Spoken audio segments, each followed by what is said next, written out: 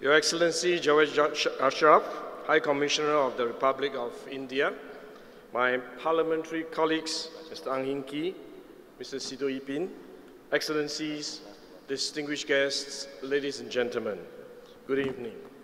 I'm honored to join you here today to mark the momentous occasion of India's 70th Republic Day. India's journey of nationhood is remarkable and memorable. Today, India has emerged as one of the world's most dynamic economies, developing at a great pace and keeping at the forefront of technology and social innovation, while preserving its rich heritage. Singapore has always believed in India's potential, and we are heartened to see India's rapidly advancing and contributing to the region and the world at large. On this joyous occasion, it is fitting to celebrate the long-standing and deep friendship between our two countries. India was amongst the first countries to recognize Singapore in 1965, and this year marks the 54th year of diplomatic relations. Over the decades, both countries have built a strong cooperation founded on deep common interests and shared values. But we did not rest on our laurels.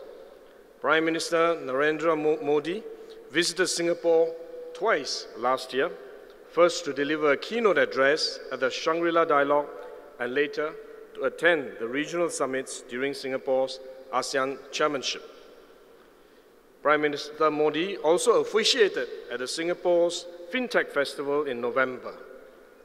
Last year around this time, Prime Minister Lee Hsien Loong visited India for the ASEAN-India Commemorative Summit and to attend India's 69th Republic Day Parade as chief guest, along with other ASEAN leaders.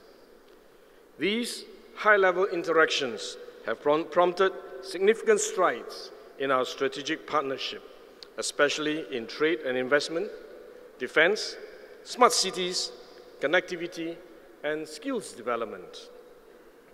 We identified fintech and innovation as a new pillar of our strategic partnership, and under this pillar, we launched efforts to promote interoperability between our payment systems, a joint working group on fintech, and an India-Singapore hackathon. These growing areas of cooperation will drive our partnership in the years to come. There is also scope for us to expand our cooperation in digital technologies to other sectors, such as healthcare. India's success in implementing its Aadhaar digital identity system has opened up many possibilities to expand health services to citizens, from patient registration to digitizing medical records.